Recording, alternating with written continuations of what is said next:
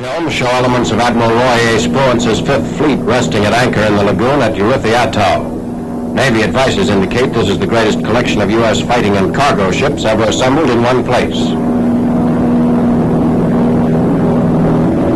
Ulithi Atoll consists of a cluster of 34 tiny islands surrounded by a narrow coral reef. It lies 105 statute miles from Japanese-held Yap and 1,777 miles from Tokyo itself.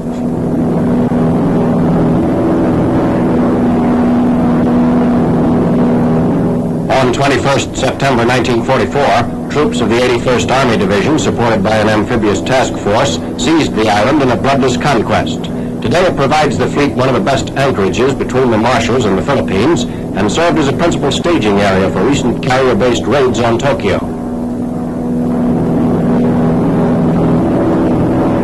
Azor Island with its Cub Plane airstrip, but the only island of the group with a utility runway is Falala. New planes from the States are ferried from it onto carriers for combat duty with the task forces.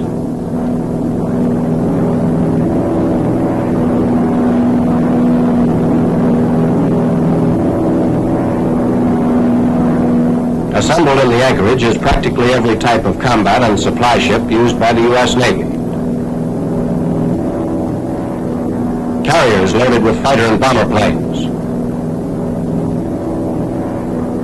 Cruisers and battleships from the Iowa class down to the New York class. A mother ship and her destroyers. A hospital ship. A floating dry dock waiting to repair a damaged ship and rush it back into action.